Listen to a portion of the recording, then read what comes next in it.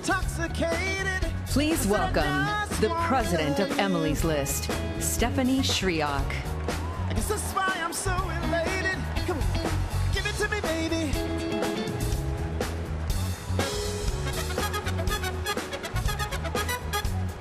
Give it to me, baby.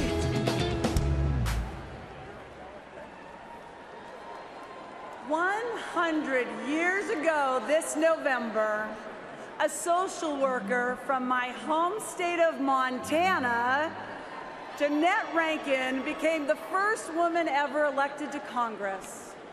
The first, but not the last. Once that barrier fell, there was no turning back. And over 31 years, Emily's List has helped elect hundreds more women to the House and the Senate and every other office on the ballot, except one.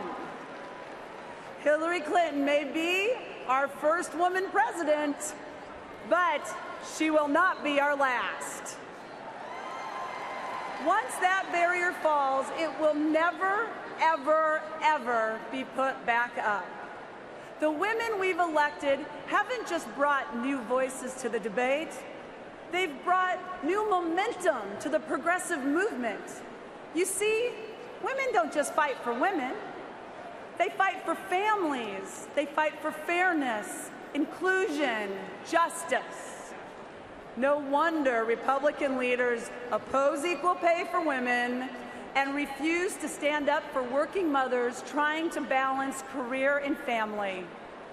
That's why they'd let your boss fire you for using birth control and force us to undergo invasive transvaginal ultrasounds.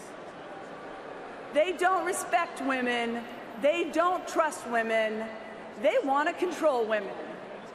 They're afraid of the change we bring, the progress we make when we get a chance to lead. And they're terrified of Hillary Clinton.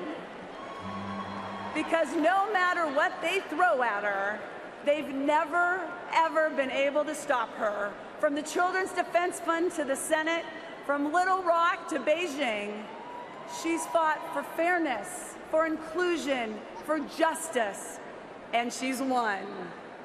Now they're making their last stand, not just against her, but against all of us who have worked so hard and so long to make progress in America. They're panicking, they're desperate, and that means they're dangerous. They've nominated a man who said women should be punished for having an abortion, said putting a wife to work is a dangerous thing, called us fat pigs and animals. He picked a running mate who led the fight to destroy Planned Parenthood, tried to redefine rape, suggested that mothers who work stunt the emotional growth of their kids by putting them in daycare. If they win, they'll erase every ounce of progress we've dared to make. But we have fought too hard and come too far to let that happen. Let's stand together to elect more Democratic women up and down the ballot. More women in local office, more women in the House, more women in the Senate, and enough to take the majority.